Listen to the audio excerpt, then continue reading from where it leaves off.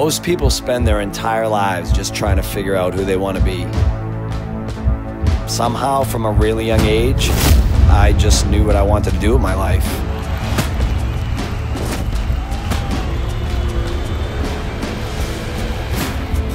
But when you're raised in one of the most violent cities in America, like Lawrence, Mass. Get on the ground right now! The body of the man found here has yet to be identified. 3 people killed overnight in Lawrence. It's really easy to make one bad decision and either end up dead or in jail. You have to get tough real quick to survive this place. There was a lot of areas that you just avoided, especially where we lived. I had next-door neighbors that were rapists. I watched people get beat almost to death just for wearing the wrong colors because you weren't in their gang. As years and years developed, I got really good at being bad.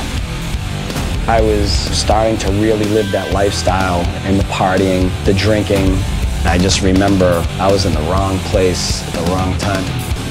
I pulled the shotgun up to this kid's face. I started to turn my head, I hear shh, shh. And as he got close to me, I pulled the trigger. I had every challenge in the world. Thankfully, I had music in my life.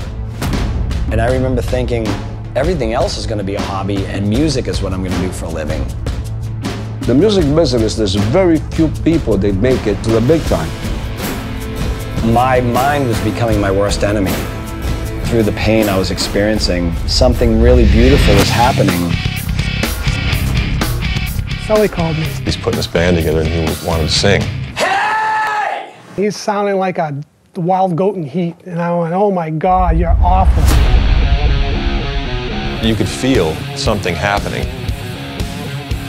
Well, who's number one? Yeah, Godsmack. I said, well, who's Godsmack? Let's go! Sully is driven. That's what he always was and still is. We're lucky we didn't end up dead or in jail.